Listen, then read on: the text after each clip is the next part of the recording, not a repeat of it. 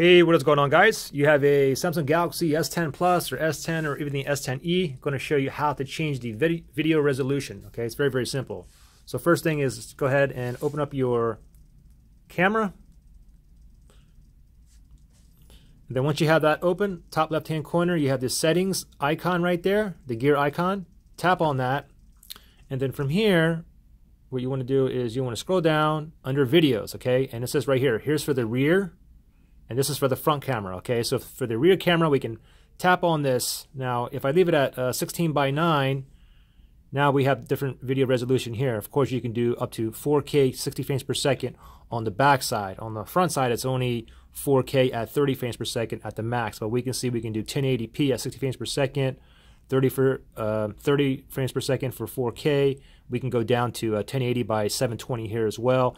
And if you wanted to change the aspect ratio, you can go down to full or 1:1. I leave everything at 16:9. And the same thing if we go to the front camera here, front video size, tap on that and you can see the highest video resolution. We can record front side in 4K as well. And of course you get different aspect ratios here as well. So there you go. Pretty simple. Thanks for watching. I'll see you guys in the next one.